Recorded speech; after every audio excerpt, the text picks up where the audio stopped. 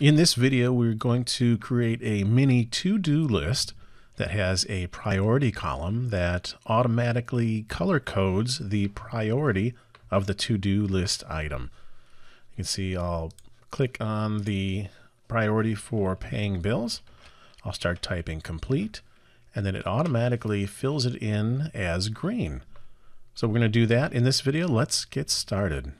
To set up conditional formatting on the priority column, I'm going to click on the column to highlight the entire thing. And then I'm going to come up and click on conditional formatting, highlight cell rules, and then I'm going to choose equal to.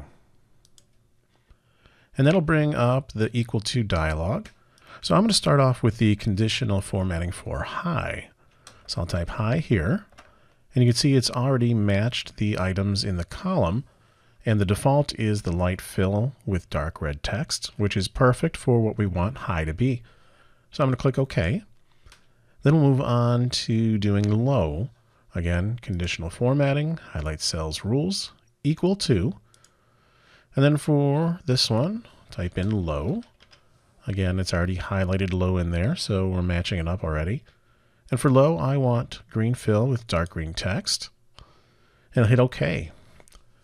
Now, none of those defaults are what I want for complete. So again, we'll do conditional formatting equal to, and we'll type complete.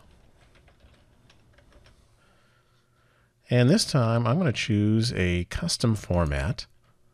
And that'll bring up the Format Cells dialog. So I'm going to do a dark green fill, and then I'm going to head over to font, and we'll choose color, and I want the white text. I'll click OK, and hit OK again here. And now you can see we've got everything color coded in our priority column. So if I come here, I'll type low, automatically fills in.